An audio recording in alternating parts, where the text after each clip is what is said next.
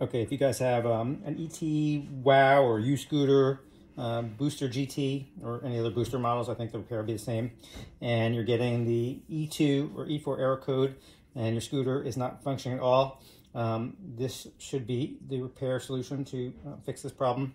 There's two possibilities that could be wrong with the scooter.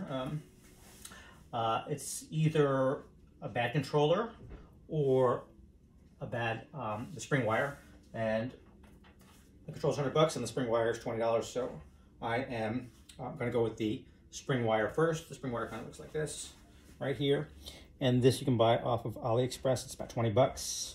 Took me about 2 weeks to get, wasn't too bad, and I already started taking the scooter apart before I decided to make this repair video because I couldn't find anything online how to do it. And so I'm going to show you guys how to kind of reverse engineer it and put it back together, and so you'll be able to figure it out from there. So basically the spring wire is inside the main tube. It runs down from the handlebar. It's these two connector wires right here that plug into the LCD controller. They plug into this little motherboard right here. I'll show you guys how to put this back together as we start the assembly. And so basically I had to take everything apart. It took me a little while to figure it out, but it wasn't too bad once you do it once. And if you watch this, you should be able to figure it out. Basically the handlebar post has some threads in there. I don't know if you can see it. And it threads onto this stem right here. So, and there's two screws right here that have an Allen key. I took the two screws out. They look like this. So you need to remove these two screws from right here. And then you obviously unplug this. This is generally plugged in here. Unplug this, and then you basically twist the tube. It's kind of it's lightly threaded onto the main fork, I guess. And so once you unscrew it, it comes off. Okay, I'm not really sure if it's necessary, but I think it's easier. I am going to use a little piece of tape, electrical tape, to pull the other wire, pull the new wire through. And so I'm going to tape these connectors, make sure it's the right way. The two leads going towards the top or the LCD screen, and then I'm going to use the wire over here to pull the new wire through. There we go. There's the old wire coming out. There's the new wire going in. Okay, so this grommet, this rubber grommet that holds the wire in place. By the way, you cannot take this wire out without taking the stem off. So you have to completely remove the stem in order to get this wire out. I'm going to put a little bit of any kind of dish soap around the grommet, see if that helps slide it in place. Put soap on there. Pull that around, and if you see closely, you can see that the rubber grommet is now where it belongs. This has some slack on it, so you can slide it back and forth. The way you want to make sure that the distance on the top of the bracket, the longer part goes to the top. I put it in backwards and it didn't work because basically you put it upside down, the screw, if you put it upside down, the screw will hit the wire. So you just want to make sure that the shorter part of the stem, shorter part of the clamp goes towards the bottom. And then we're just going to kind of, you think it's ready, but it's not. Just got to press it, squeeze it down. And then we're going to use these screws right here with the lock nuts. And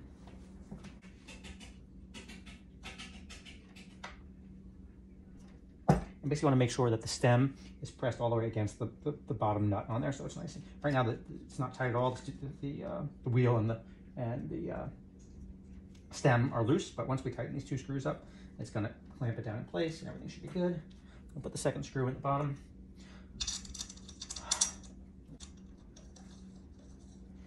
And I'm going to just lightly tighten up right now. Later on, I'm going to go back and readjust the alignment to get the wheel and the steering and everything straight. Okay, so right now everything's unplugged. The controller's unplugged, and the power of the wheel's unplugged, and we're going to get ready to put the handlebar back in place. And so at this point, I'm going to put the scooter back on the ground so we have a better angle, and we'll continue from there. All right, I'm going to use the old spring wire and snake it through, and then tape it on the bottom, and pull it back up and see how that works out. I'm using the old wire, feeding it down through the handlebar. Here it comes, coming out the other side. Like that. It's the old wire. I'm just going to use it to pull tape it to the new wire, and then pull it through the tube. Hopefully that'll work and get us back to the top. Okay, so I'm just going to, like this, put a little tape around these connectors right here.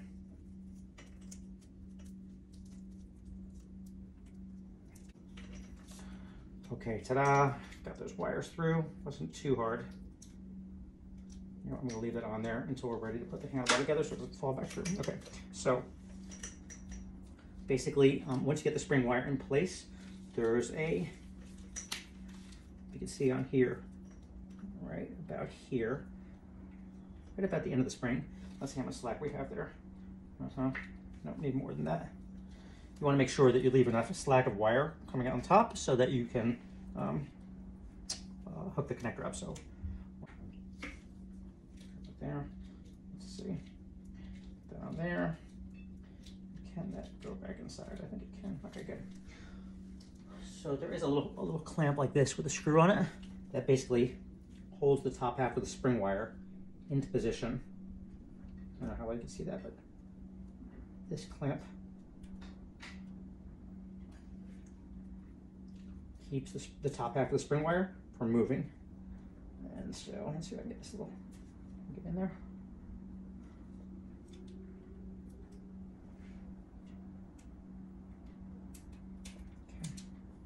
Okay. Got that in place. There's a really tiny nut that holds that in place right here. So also a little lock nut. I don't know if you can see that on camera.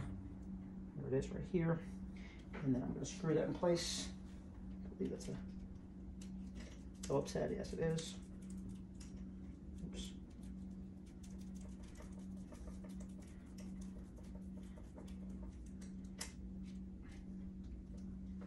Okay, so now we have the clamp in place right here, if you can see that. And the bottom half of the spring wire has some pull. It can go up and down. I guess it's for the handlebar going up and down. And the top part is locked in place to connect to the LCD control screen. So now that's nicely locked in place. It isn't going anywhere. I'm going to take off the tape that I used to snake the wires through. Okay, old spring wire done. And now I'm going to put the handlebar back in place. And you obviously can see that this little button goes in right there. And there's this plastic, I guess, spacer that also slides into the handlebar. It has to be lined up properly. There's a little notch that can slid in. And let me just see where.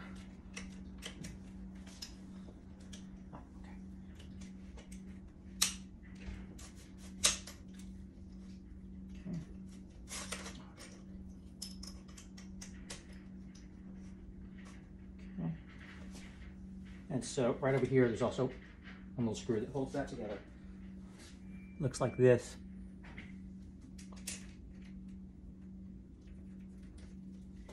And again, we use the, oh, this is the small one. This is a 3mm Allen key.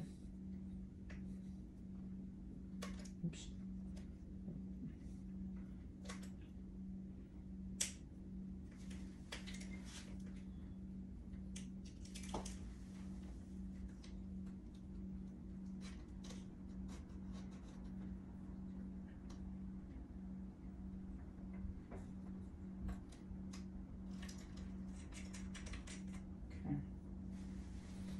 Handlebar is now back in place. I tighten the one screw over here. This is the latch that holds the scooter when you fold it to the rear fender. Tighten it up nicely. And now coming back to the LCD screen, you want to be really careful with this. It's kind of fragile.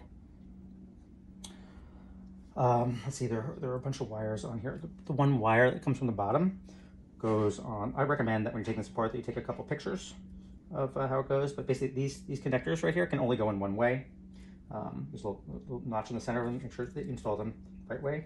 And this one, you just line it up and you would push it in. And just push those connectors in. And the lights go to the front. And so there are, there's a red and black that goes for the brake controller and a red and black that goes for the throttle controller. And you want to make sure that you put those on the proper sides because they're the same connector. So the one on the throttle, on the brake lever side, this one would go to the left-hand side. The second, right after the red one, is the second one from the left. And just pop that in. And then you have the Next to it would go the throttle controller. Just press that in. And the next one is the wire coming from the control wire, which has 3 prongs on it. And that goes right into, it's a little hard to see, but it goes right in the controller right there. And the last one is the 2 wire that goes into the red connector.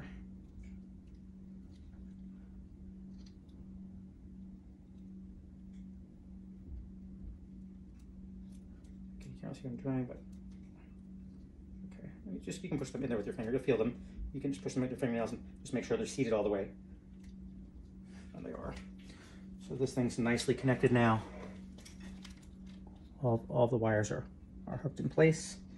And yeah, there's room in here to kind of just let them wiggle around and get them in position.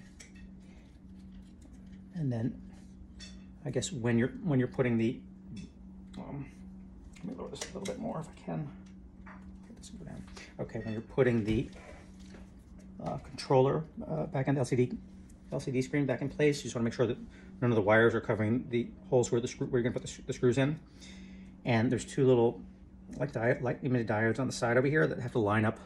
You can see it, that line up with the 2 notches on the side. You can kind of just play with them as you're pushing it down to get them in place.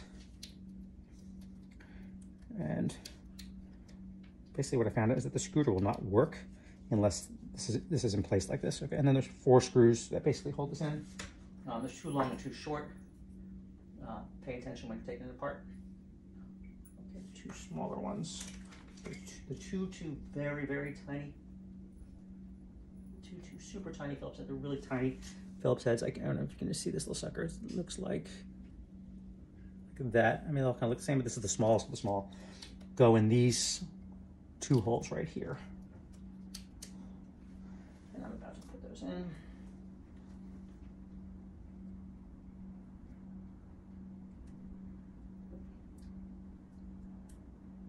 Really small. If you drop it, I would put like a towel underneath the scooter, because if you drop it and this thing, that little screw slides away, you're gonna have a hard time finding it because it's really small. Okay, put one in place. There's the second screw that's gonna go in place.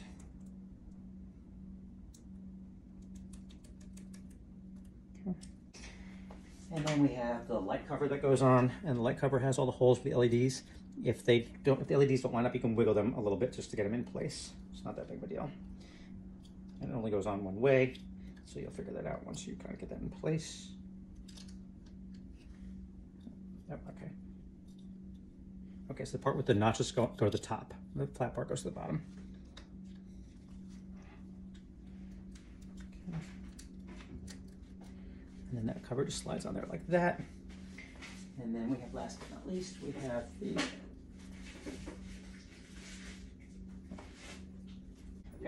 the 2 longest screws like this go into the top screw holes right here and here. So the 2 longer ones. And the 2 shorter ones go down here. I'll show you in a second. One. I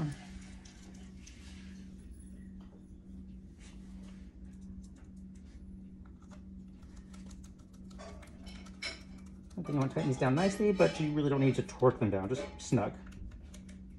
Okay. And there's 2 smaller screws, I don't know if you can see, that go here and here.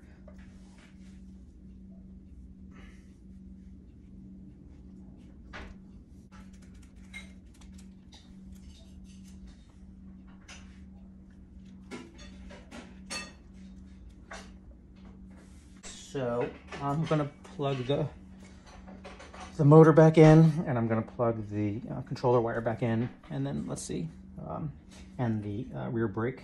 And on these things, there's a little arrow that lines up. You can line the arrows up to make sure that before you're squeezing it, won't bend the pins. Make sure you look for the 2 arrows, line the 2 arrows, and then push them together. If you can see. Okay, that's done. Over here on the bottom. Same thing for the controller wire. There's 2 arrows that line up. And a little notch. I want to make sure all those line up properly before trying to squeeze them, otherwise you'll bend pins. And I'm going to put the motor wire back together. Same thing. You didn't have to skip the motor wire. I did that.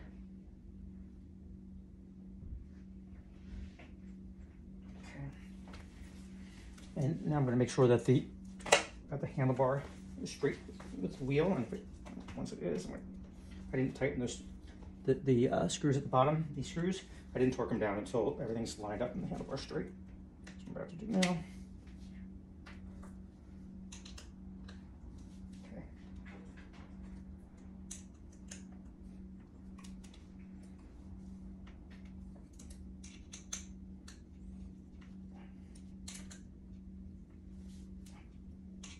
These you really want to torque down nicely, because this is what holds the stem to the fork.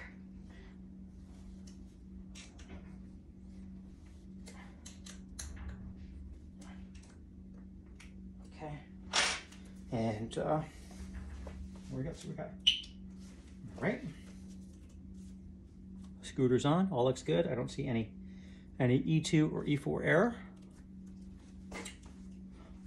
Need a little room to try this thing out, make sure it works.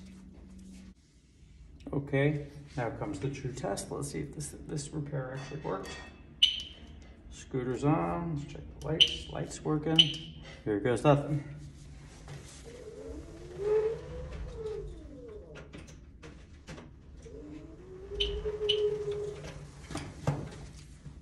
We are back in business.